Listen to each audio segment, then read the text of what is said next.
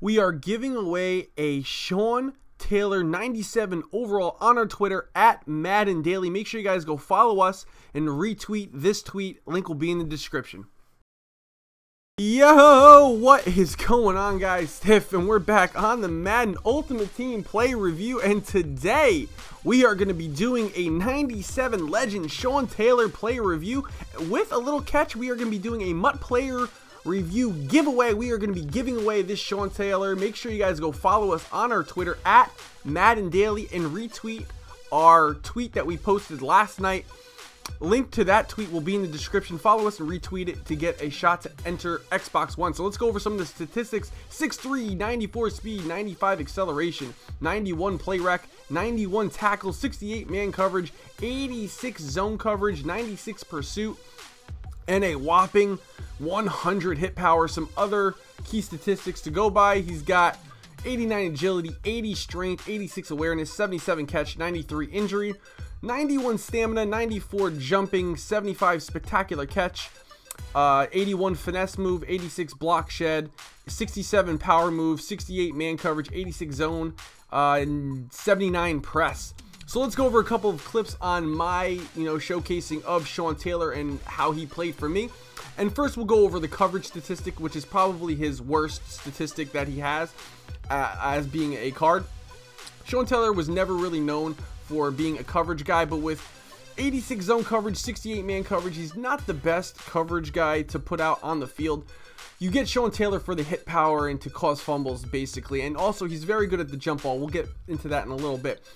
Do not put this guy in man coverage. 68 man coverage, he'll get burned by even the easiest receivers. And 86 zone coverage, I mean, he plays zone coverage very well. If you play cover 2, cover 3, he'll play the zone well, just probably not to the best of the abilities like maybe a 99 Woodson or anyone with higher ability to play zone coverage. As you can see right there, he actually gets the interception because of his height.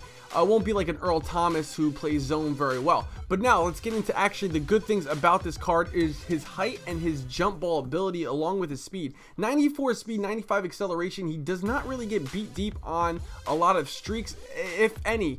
What usually ends up happening is that, they try to trigger the aggressive catch feature, and what makes this card so valuable and so good, he's 6'3" and has 94 jumping.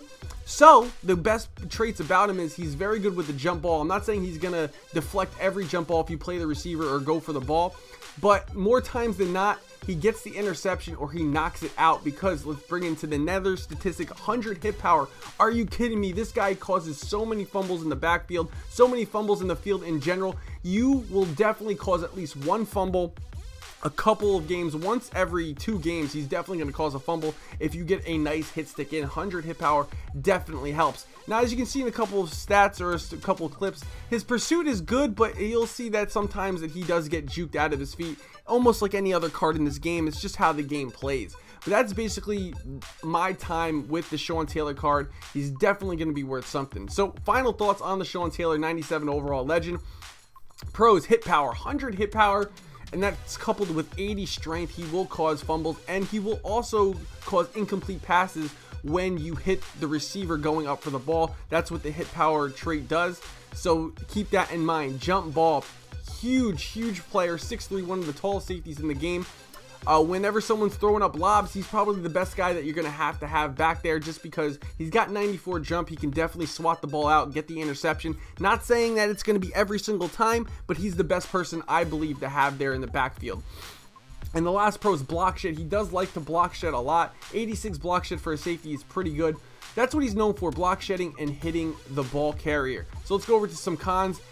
Coverage is not the best. 68 man coverage, don't put him in man. Zone coverage, he could be better at it, but I guess you'll just have to wait for the ultimate legend version of him. And his hands, I didn't really go over this in the clips, but 77 catch, 75 spectacular catch. He will drop. He does have somewhat of stone hands, but at the same time, the stats are not bad. He will catch interceptions, especially if you use them. So if I had to give it a final grade, I would give him a final grade of 9.4. Very solid card. Make sure you guys definitely go pick him up. He's going for 200K in the auction house. Definitely worth a try, and he will definitely make some plays in the backfield or in general for you guys. That's going to be the end of the MUT player review, guys. Hopefully you guys enjoyed this video. Make sure you guys go check us out on Twitter and retweet the giveaway to get a shot to earn this card. I will see you guys in the next video. Peace.